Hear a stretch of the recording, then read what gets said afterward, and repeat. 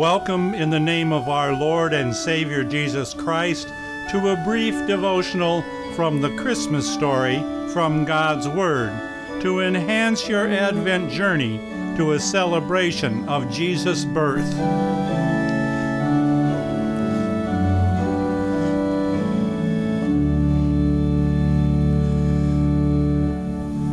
On Jordan's bank, the Baptist cry announces that the Lord is nigh. Awake and hearken, for he brings glad tidings of the King of Kings.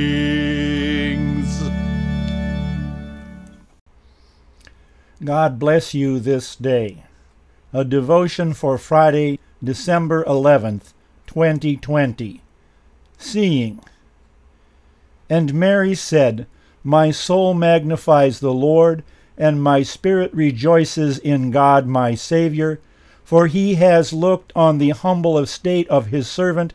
For behold, from now on all generations will call me blessed.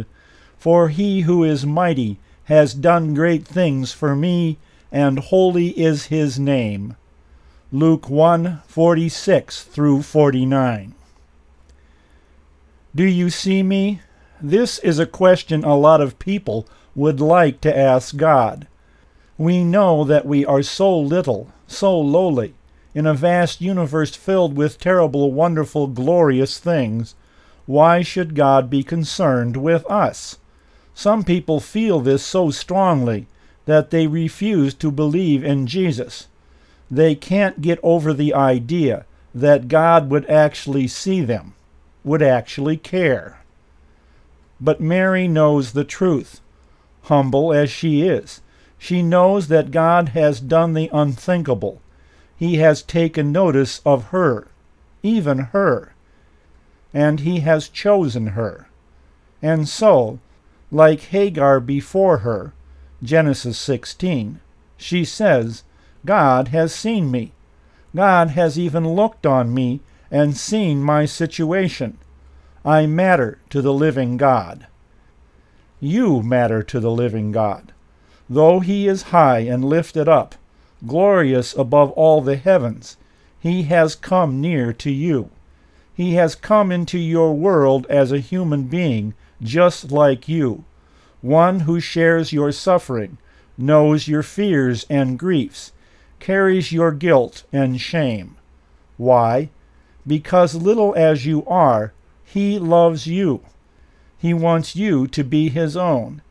He will give you life forever, because you trust in him, and you are his.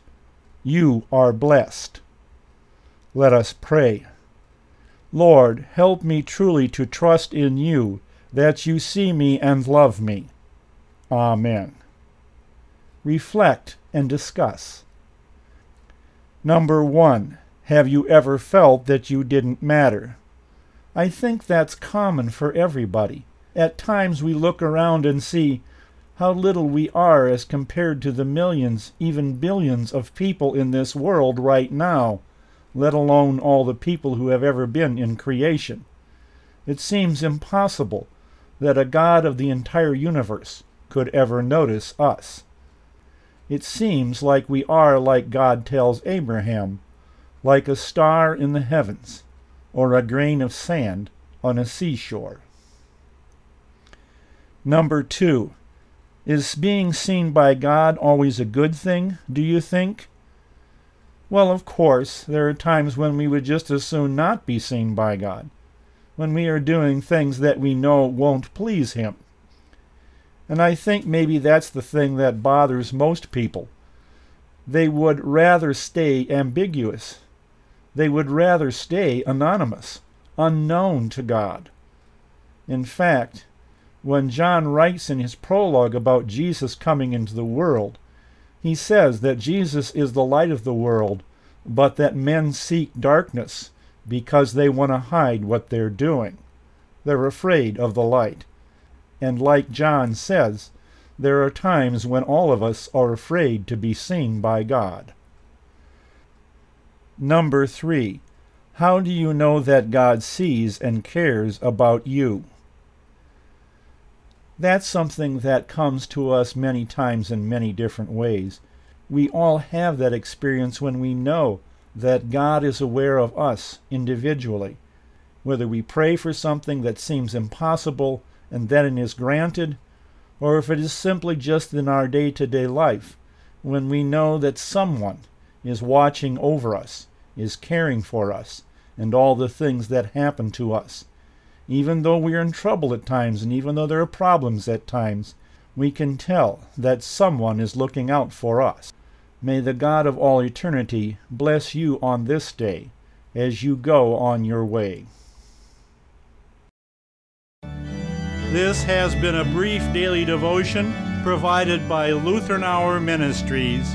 We pray that this devotion will bless your day.